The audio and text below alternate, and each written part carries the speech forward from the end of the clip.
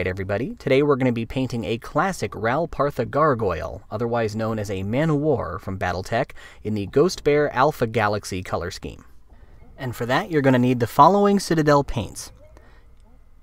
You'll need Black Templar Contrast, Nuln Oil Shade, Kalidor Sky Base, Lothern Blue Layer, Lead Belcher Base, and Corax White Base, as well as Eondon Yellow Contrast, Lemon Yellow from Vallejo, and Technical Ardcoat from Citadel to finish it off. Our base coat is going to be Gray Seer from Citadel, which is in the rattle can here, and we'll finish it off with a pass of Tester's Dull Coat. And for this, I'll be using the following brushes. I have here an Army Painter Regiment brush for base coating. Any base coating brush will do, from Walmart, a craft store, your local game store. Then I have the equivalent of a size 1 brush here. It's my Citadel small base brush. Any size 1 will do just fine. Then I have here my dry brush that I use to dry brush the entire miniature when I'm not doing tight controlled dry brushing. Obviously it's well worn, well loved, but any real dry brush that you can get from any hobby store or any kind of game store, it'll work just fine. I have here a beat to death small dry brush that I like to use for stippling, which is what you'll want, so you'll want for it to be kind of short like that. Doesn't matter if it's frayed a little bit, you're not going to have to be precise with it. And then here I have the equivalent of about a size 0 or so. This is my Citadel extra small Artificer Layer. Those are the brushes we're going to need. Alright, I've got my miniature all sprayed down with Gray Seer undercoat spray, so now I'm going to grab my Black Templar contrast paint and load up my Regiment base coat brush. I'm really going to go to town on this miniature at the outset here. I don't want you to worry too hard about getting too much paint in any one particular area, because if the paint pools up in that area and you don't like it, you can always use the bristles of the brush to wick away that contrast paint and spread it out over different parts of the miniature. Now you're going to notice on the head here I give it a little bit of an extra push. That's because I don't want to see too much of that Gray Seer undercoat as I go over the miniature. What I'm going for right now at this stage is total miniature coverage. Now don't worry if you miss a tiny spot here or there, we can make up for that later, but right now all you want to do is just try your best to make sure you get as much coverage as is humanly possible.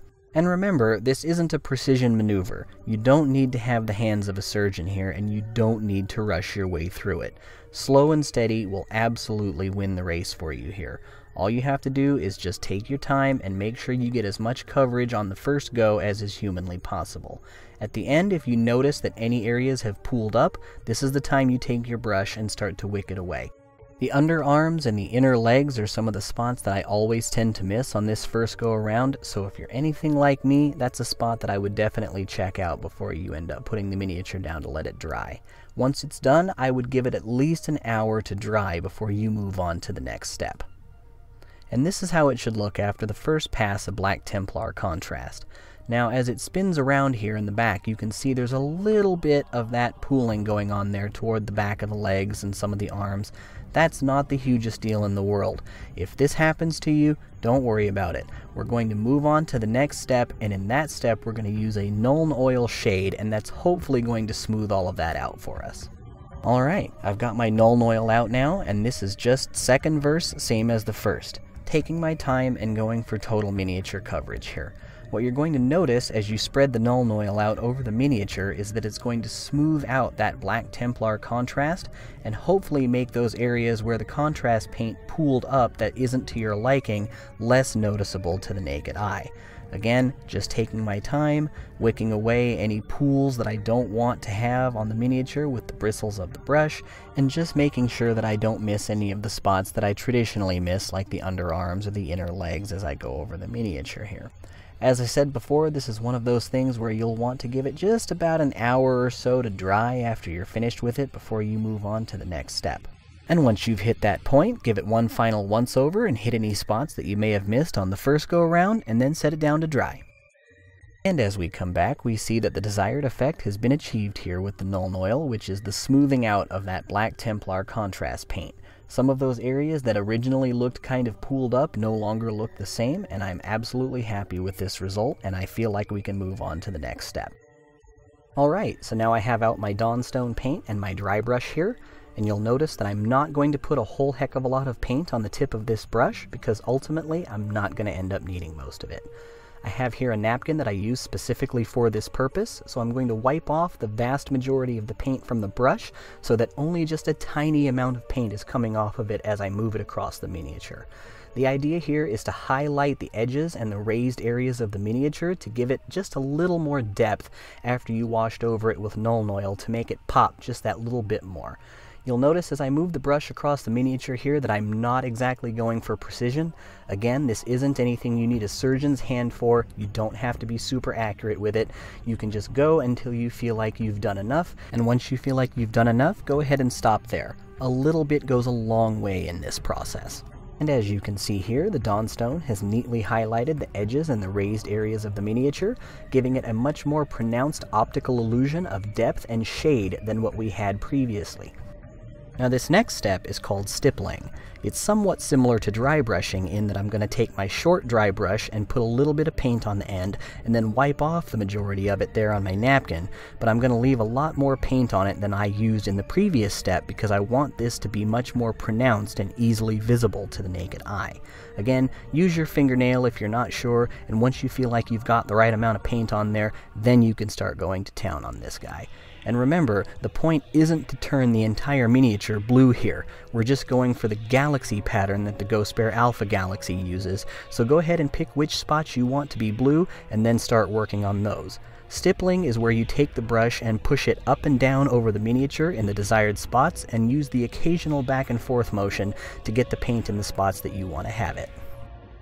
Now, I started with the much darker Kulchytskyy in the previous step because when I stipple over this bright Lothern blue over top of it, it will make it much easier to see with the naked eye, especially when playing with it on the tabletop.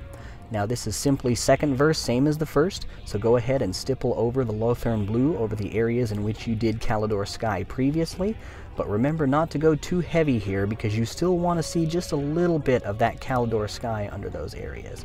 So use your fingernail and make sure that you have the right amount of paint that you think is good before you start going, and stipple on that Lothern blue so that you get a nice bright look there. So now I've got out my lead belcher and small detail brush, and I'm going to start painting over all the areas I want to be metallic. I will say, however, that this step does require more steadiness than the previous steps, so if you don't feel like you have the steadiness you need, I recommend you just skip this part. Go ahead and repeat steps 1 through 3 on the entire miniature instead of leaving any blank spots and just call it good. Go ahead and skip on to step 7 if you like. But if you're continuing on with the metallics, I recommend picking out the spots you want to be metallic before even starting the miniature, so you have a basic idea of where you're going with it. For me, it's usually the arm joints, the knee joints, some of the grading like you can see here on the back. Just keep in mind that this isn't an ultra-precise maneuver. Just try your best to cover the areas you want with lead belcher, and in the next step, we're going to break out the Nuln Oil again, and that's going to help you if you got a tiny bit of paint in an area you didn't want it. Also, I don't want you to worry too hard about thinning your paint down here. Just remember, a little goes a long way. In the next step, when you put the Nuln Oil over top of it, nobody will even know that you didn't do it, so go ahead and just give yourself a break on it this time. So now I've got my Nuln Oil back out, and we're going to use it to go over all of those areas that I just painted in lead belcher. It's really going to bring out the detail in a lot of these areas, and it'll add a sleek gunmetal look to those barrels and connecting joints. Remember, this step is the same as in step 2, so if you get too much in one spot, use your brush to wick it away and put it elsewhere. You only want enough to seep into the crevices of the areas you're applying it to, and too much in one particular spot will end up eroding detail instead of accentuating it, and this is something you want to avoid. And now we're getting close to the end here.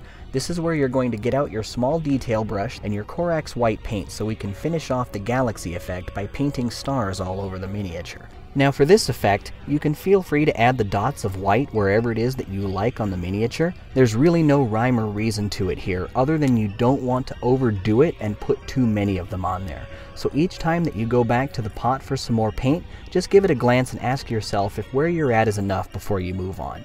If you're satisfied with the amount that you have there, go ahead and move on to the next step and don't risk overdoing it. Now to give your stars a more nuanced look, dab them on in varying sizes from small to large. And I don't want you to worry about thinning the paint again here. Just remember that a little bit is going to go a long way for you at this stage. Alright, looks good, so let's go ahead and move on to the cockpit. For these last two steps, you're going to need a steady hand. So again, if that's not something you have, what I want for you to remember is that painting is supposed to be fun and not stressful. So it's absolutely okay to leave the cockpit glass the way it is and enjoy the miniature in the state that it's in after you've completed the other steps. But if you want to continue on, you'll need a pinhead-sized dab of Vallejo Lemon Yellow, and that's it. Dab it out on whatever it is that you use for that purpose, and use your size 0 brush to carefully add on 2 layers for opacity's sake. If you get a small amount on the edges of the cockpit, I don't want you to worry about it, because in the next step we're going to hide that and smooth out the yellow for a glowing effect.